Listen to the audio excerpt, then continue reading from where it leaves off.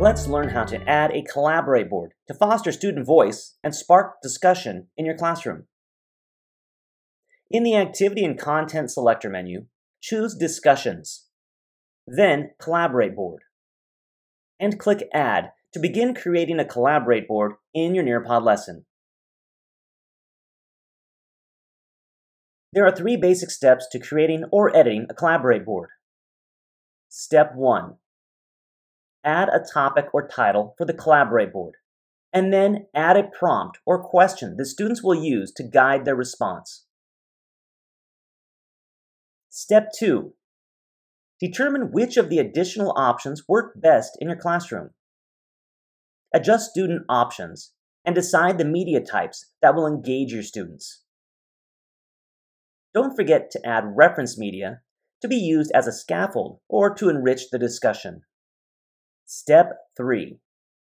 Click Save to add the board to your lesson.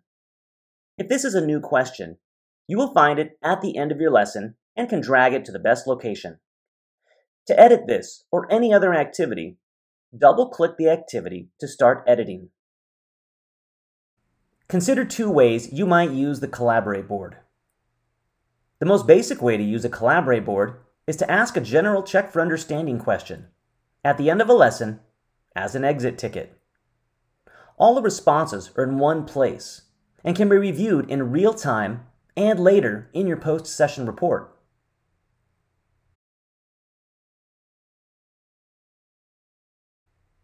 Another way to use the Collaborate board is at the beginning of a lesson to check prior knowledge. Encourage students to post everything they know about the new topic. Gamify this process by having students post multiple times with their facts as quickly as possible. Have them look for common knowledge, and as the teacher, you can see any common misconceptions quickly.